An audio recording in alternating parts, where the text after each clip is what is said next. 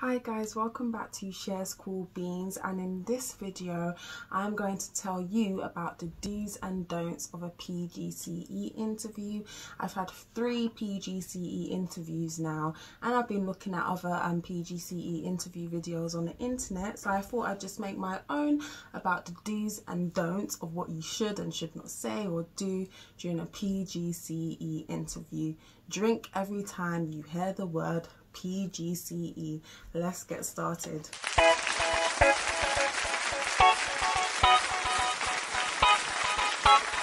So obviously I'm going to ask you to subscribe to my channel. Ever since I posted my PGCE interview questions video, I've had so much good feedback from that.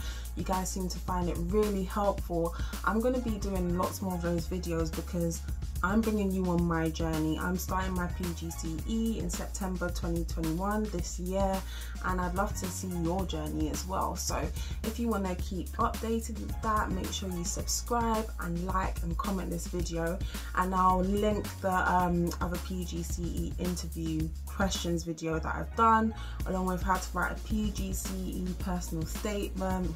My mouth is getting tired from saying PGCE. I'll link the videos at the top, you'll see them. Make sure you subscribe, but for now let's get started. So the first don't during a PGCE interview is do not say kids or little ones when you're referring to children. For some reason it seems really unprofessional. I'm not sure why. I don't see it as unprofessional nor myself, and the practice I currently work in, we say kids all the time. But you know, when you're having an interview with an education practitioner, professor, they just see it as really unprofessional. So instead of using kids or little ones, do say students, pupils and even children. Number 2, do not say anything inappropriate about children during your PGCE interview. I know that's very obvious, but you can actually be thrown off during your interview. Like if they're like, describe a situation when so and so happens, you might be like, oh yeah, this one time a child was being really annoying, or they were acting quite stupid. No, never use those types of words. They're really inappropriate, and it's kind of showing that you can't separate your own emotion towards that child from that child. You know, every time a child does something wrong and they come to school the next day, it's always a fresh start. You cannot have those same feelings, and to use that sort of language like, you know, stupid, silly, what was the other one, annoying, it just seems like you can't take away your own emotion from that child. So please don't use those words, because you'll just get a big cross next to your name on that PGCE interview list.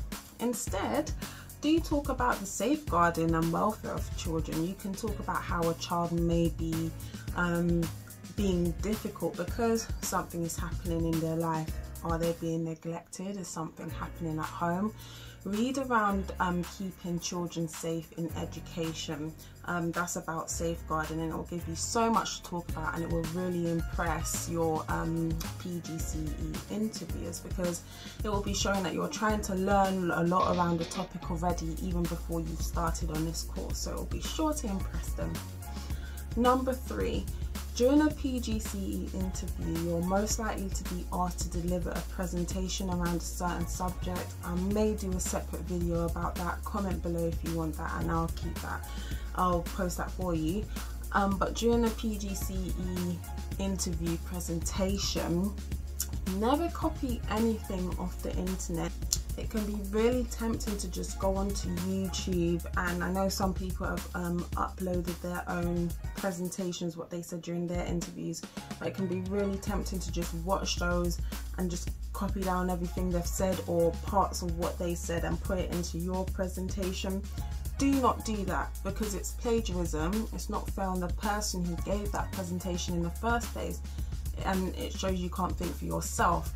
Plus, they will be recording your presentation, and this is at, say you go to the school to have your presentation, or in my instance over Zoom, because you know we're going through a pandemic and whatnot, but they do record these presentations for a reason, obviously so they can look back on them, but so they can also check for plagiarism. So do not do that, because that will probably be an instant no.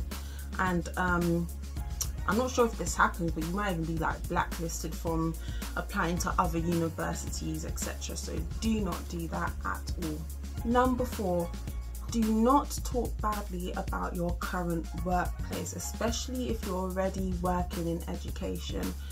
There can be many problems with your practice, but when you kind of gossip or talk badly of your practice to the interviewer, showing the interviewer that you can't really be professional, and that you may even talk bad about their university if you don't really like the course or something. So gossiping can also get you fired as well. I know it's a policy in my current workplace and probably many others, but just don't do it. Don't say, oh yeah, this one time at this practice I was working at, this happened and I don't feel like they dealt with it great. That just shows you're not being a good team player either. So instead of doing that, you can talk about how you improved your practice. You can say, in this instance, this event happened, I improved the situation by doing this. You don't really need to talk down about your practice. It's not professional at all, and it will get you another cross next to your name on that PGCE interview list. You will not get in. The last tip is do smile. Smiles just show you're engaged. Obviously it shows that you're friendly. I've got a resting bitch face, so I can think I look like puppies and rainbows on the outside, when in real life my face is just like, you really need to smile. Just keep in your head, smile, smile, smile. Smile till your cheeks hurt. It shows that you're kind, you're engaging, and it also breaks down that nervousness between yourself and the interviewer. They can see that you're friendly, that you might crack a joke, they might crack a joke, you know, just makes things a lot more calm. And I do this a lot, and I don't know, I just done it just now, I don't notice it. I sigh a lot. If somebody's asked me a question, I'll pause and I'll be like, and it's not because I'm bored or I dislike what they're saying or I don't really give a damn about what they're saying. It's just because I'm pausing to think about the question they've asked me, and I know that can come across as rude. So try not to sigh, just go, well, let me think about that for a second. But try not to sigh, especially when I sigh and my eyes roll up and that. And that just looks so rude, but I'm honestly not trying to be rude, I'm just thinking. So those are my 5 do's and don'ts that you should or should not do during a PGCE interview. You can share your own below. You can disagree or agree with me, I'd love to know. We're all in this together. September 2021, we're gonna do this, and obviously some people will be looking at this in 2022 and the next year and the next year. So I really hope this helped. If it did, subscribe to this channel and like and comment too. See you soon.